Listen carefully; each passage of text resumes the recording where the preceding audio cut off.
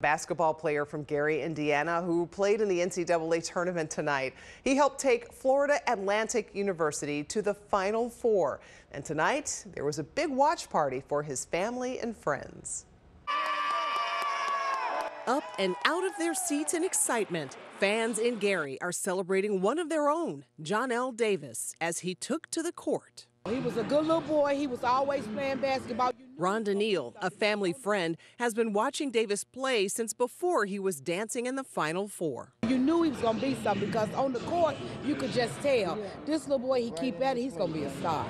So you could just see it in him. And today, dozens of others saw that same star quality in the Florida Atlantic University sophomore at 21st Century Charter School, where Davis graduated in 2020. This is probably the greatest thing that's happened in the city, certainly all year. Gary is already famous for having famous people come out of Gary, so he's just one more to add to the list. Davis's alma mater hosted a special watch party for the Owls Guard and cheered loud enough to let him know his hometown was watching and supporting him. I'm so happy and I'm so elated the fact that he is out there doing what he loves to do. We're rooting for him, and tonight is not going to be over. We're ready for Monday night. Love you, Nelly. Do your thing, boy.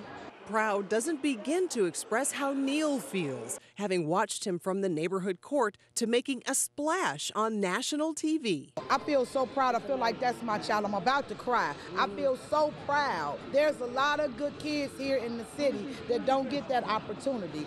So I feel so proud. Such pride. Now, Davis's team will not advance to the championship game. His team lost to San Diego State.